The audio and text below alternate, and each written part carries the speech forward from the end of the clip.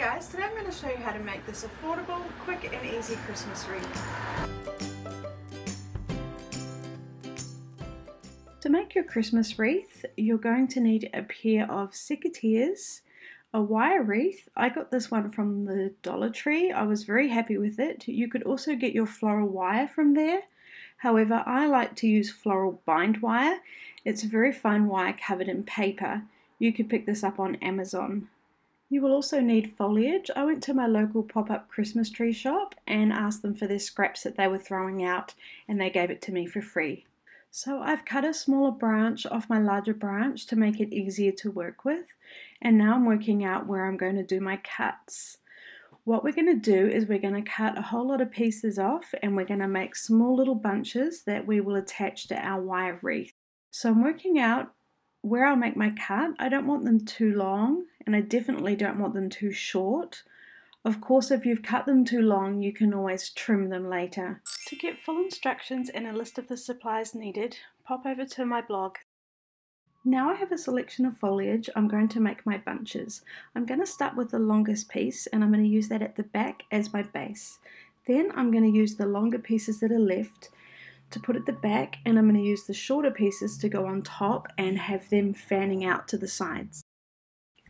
You could be using any foliage you like at this point. You could be also using a selection of different foliage. You basically just have fun here.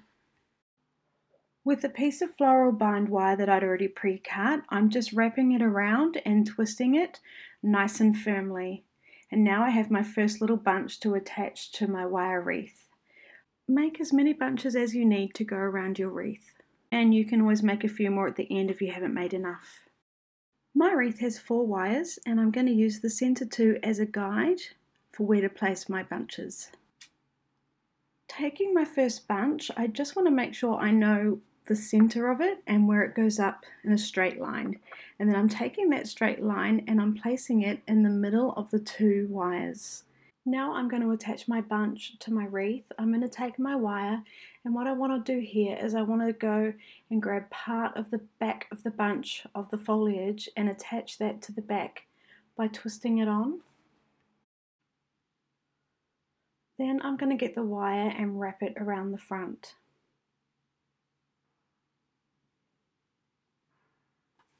Now I'm taking my second foliage bunch and I'm going to place that just down slightly from the first bunch.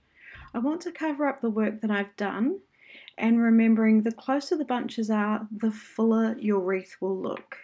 I'm making sure that it's again straight, and then I'm going to attach it through the back carefully with my floral bind wire.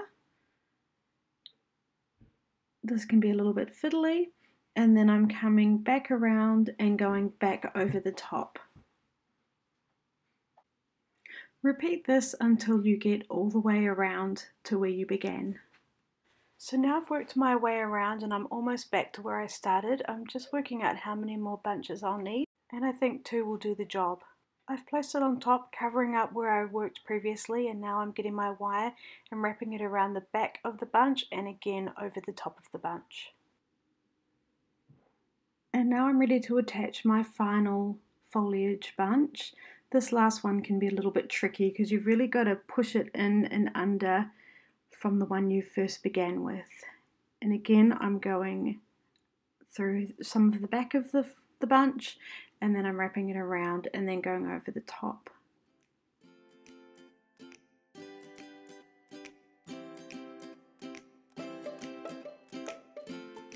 We've almost finished our Christmas wreath. We just have to flip it over to the back so we can cut off our floral bind wire and then attach it to the wire wreath just to make it nice and tidy.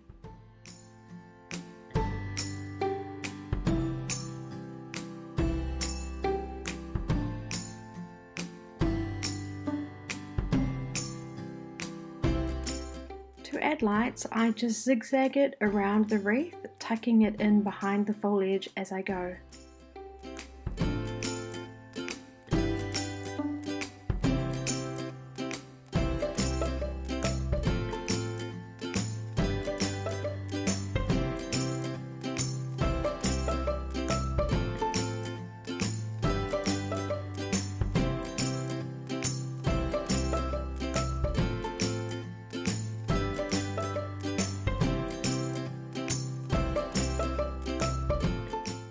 Then on the back I just tuck the power pack underneath a couple of the wires to keep it secure. And then in about 3 or 4 places I just take a little bit of wire, tuck it underneath the foliage just to secure the lights on so they don't blow off in the wind.